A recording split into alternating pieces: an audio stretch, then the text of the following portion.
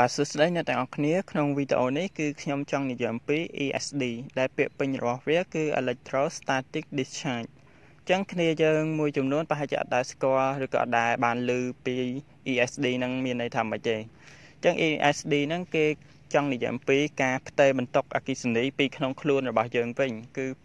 យើង discharge គឺយើងបញ្ចេញបន្ទុកអគ្គិសនីចេញវិញចឹងបើយើងក៏លេចមើលនៅក្នុងគ្រឿងអេឡិចត្រូនិកមួយចំនួនគឺវាមានផ្លាកមួយដែលគេបិទសញ្ញាតំណាងឲ្យ ESD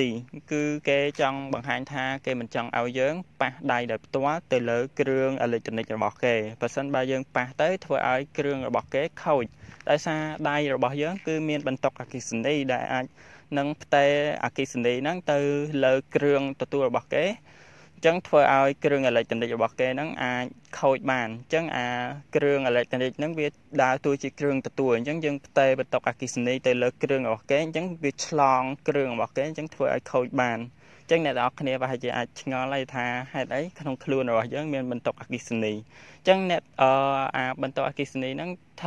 កើតឡើងភាគច្រើននៅតំបន់ដែលត្រជាក់អញ្ចឹងបើសិនបើយើងនៅកន្លែងដែលត្រជាក់ដូចជាម៉ាស៊ីនត្រជាក់អីអញ្ចឹងឬក៏ប្រទេសដែលត្រជាក់អញ្ចឹងវានឹងងាយនឹងមានអា ESD ហ្នឹងបើសិនកន្លែងតំបន់ដែលក្តៅគឺវាអត់សូវមានទេអញ្ចឹងអ្នកទាំងអស់គ្នាប្រហែលជាអាចនឹងធ្លាប់ជួបព្រឹត្តិការណ៍ហ្នឹងប៉ុន្តែប្រហែលជាអត់ចាប់អារម្មណ៍នៅពេលដែលយើងប៉ះដូចជាទ្វារដែកឬក៏គ្រឿងឧបករណ៍អីដែកអីមួយអញ្ចឹងនៅពេលដែលយើងប៉ះទៅយើងនឹងឆក់តែ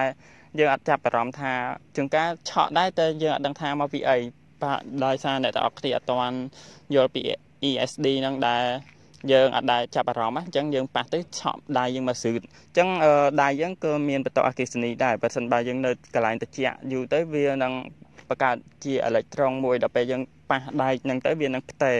ខ្លួនយើងដើរតួជាប្រភពអគ្គិសនីដែលផ្ទេរអេឡិចត្រូនទៅដូចជាប្រកាន់ដៃទ្វារដែកអីហ្នឹងអញ្ចឹងវាធ្វើឲ្យចរន្តហ្នឹងហូរចេញពីខ្លួនយើងវិញអញ្ចឹងធ្វើឲ្យខ្លួនយើងឆក់អញ្ចឹងវាកើតឡើងភាគច្រើននៅតំបន់ដែលត្រជាក់ដែលវាមានច្រើនអញ្ចឹងនៅពេលដែលយើងប៉ះគ្រឿងអេឡិចត្រូនិករបស់គេគ្រឿងទូចភ្លើងទូចដល់ពេលយើងមានបន្ទុកអគ្គិសនីទៅវាបហូរតង់ចុងបហូរអេឡិចត្រូនហ្នឹងទៅគ្រឿងអេឡិចត្រូនិករបស់គេអញ្ចឹងធ្វើឲ្យគ្រឿងរបស់គេខូចអញ្ចឹងបានគេបិទផ្លាក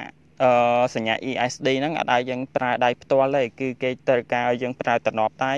ឬក៏ស្រោមដៃមួយជាអ៊ីសឡង់ដែលគេអត់ឲ្យប៉ះដែរជួនពេលគេធ្វើអីគឺគេពាក់ស្រោមដៃហើយគេប្រើចទាចាប់គេអត់ប្រើដៃដោយផ្ទាល់ទេ